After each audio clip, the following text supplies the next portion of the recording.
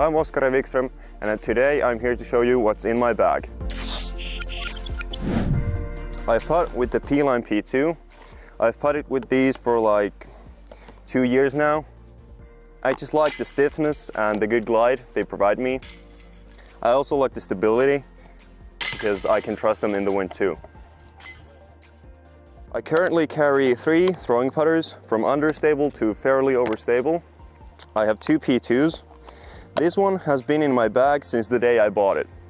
It is very understable. It's a Color Glow P2 and I've been throwing it ever since. I love it for understable shots, just hyzer flips. It's not my best shot, but I like throwing them. This is just a Glow P2.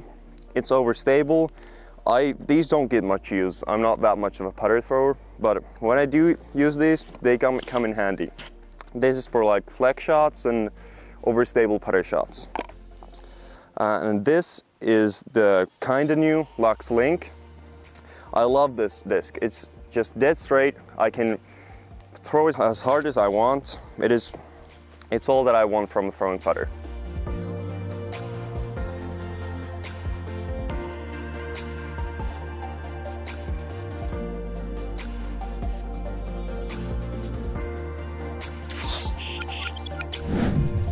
I currently have 5 mid-ranges in my bag, and this one is a Glow MD4. Really beat in. It is just for forehands. I never throw this for backhands. This is kind of my signature shot, if you will, for like shorter holes. It's a forehand hyzer flip. I can shape all kinds of lines with this disc. I have never actually even practiced that shot. It just has come naturally to me. If I didn't have this disc in my bag, I wouldn't be playing as well as I am today. Then this is my MD3. It's also kind of not used that much because it's kind of understable. I just use it for backhand hyzer flips and anhyzer shots in the woods. This is an C-Line MD2. It's an old disc for me. It's from the 2015 Junior Finnish Championships. This was in my stack of discs in my porch for 3 years. I never used this before this season, and just found it and it felt great in my hand, and I've used it ever since. It has been probably my main throwing mid-range from that day on. Then my overstable mid-ranges. This is a Neo method. I use this for just like trusty wind shots when I need a little bit of stability but not too much. Also doesn't get that much use. And then my MD5. It's overstable but not crazy overstable. I've beat it in pretty good, so I can use it for forehand flex shots, up shots, and just anything that I need. I don't need glide on. Just want something I need to dump out.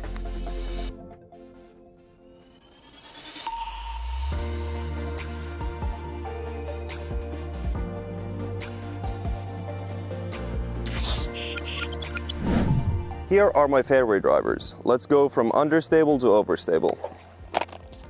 This is just a normal stock run C-Line FD, nothing too interesting, just an understable disc. Use it for hyzer flips and sometimes rollers. This is the retooled version of the FD2. I really fell in love with the retooled version. It's kind of like the second run FDs. It's a little bit stiffer plastic, kind of flat, and it gives me a good straight disc. It goes so straight. Just a little bit of hyzer and it's gonna flip up and right to the right and come back. It's an awesome disc. This is a C-Line PD. It is kind of like a new addition to my bag, but an old disc too. I took this in my bag this season. It's a 2013 European Open Bear stamp. This was also in the pile of discs that my MD2 was in, and I just found it this year, and it has a lot of glide. It's kind of like a longer version of that FD2, and that's what I use it for, straight shots that go up to 450 feet. This is a Doombird 1. This actually has a story behind it. I was going to the Estonian Open last year, and my friend Tuomas Hyytiäinen was there with me, and I said, I kind of don't have anything to throw with a forehand this speed. And he gave me this one. I haven't used anything else since. This is only a forehand disc too. I have a couple discs that I only use for forehands, and it's because I like a flat disc for my forehands. But with the backhand, I like some dome and glide. But with the forehand, this flat top gives me a comfortable feeling. This is a Color Glow FD3. These are kind of straight for FD3s, but I love them for it. It's not too understable that it's gonna flip on me, but it's also not like that overstable that it's going to dump out. I absolutely love this. I had 2 of these last fall, but then I lost both of those, one in the Memorial and one back home in Finland, and I was so happy to get one of these again 2 weeks ago. And this is my Doombird 2. This was actually a Christmas present from Jukka. It's an overstable disc. There's nothing more to say about it. I just trust it in the wind and throw spike hyzers with it and anything you need an overstable disc for.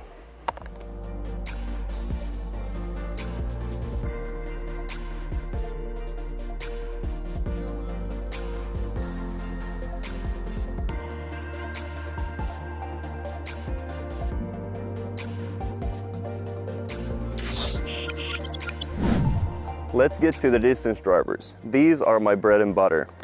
I love throwing these, and it's the shot I'm the best at. This is my most overstable distance driver. It's a C-Line PD2.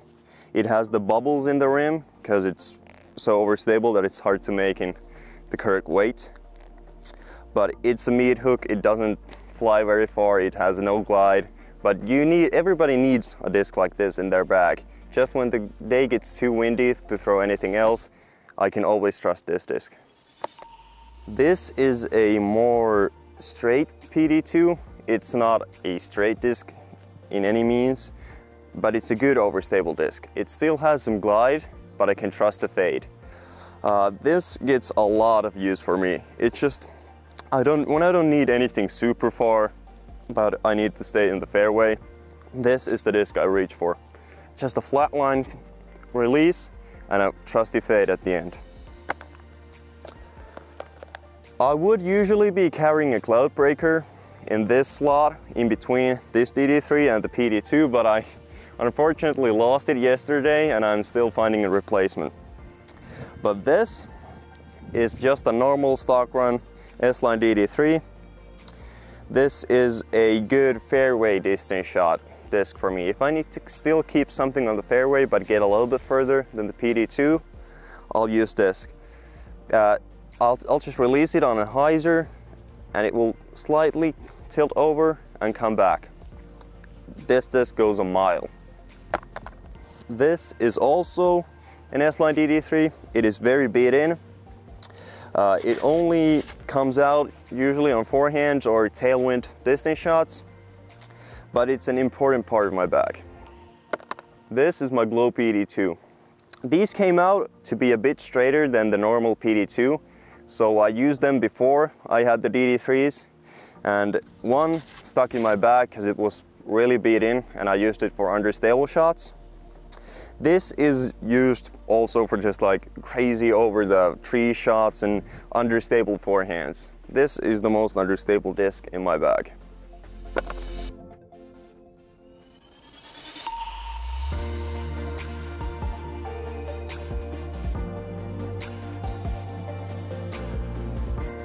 This was actually the first in my bag that I ever did. And actually, speaking of the bag, this is the Discmania Jet bag made by Grip. I have always used a Grip bag. They are awesome. I just feel like they're the best bag out there. They are just so quality built. They're sturdy. It feels good on my back. I don't think I would carry any other bag. Thanks for watching. My name is Oskari Vikström and this was what's in my bag.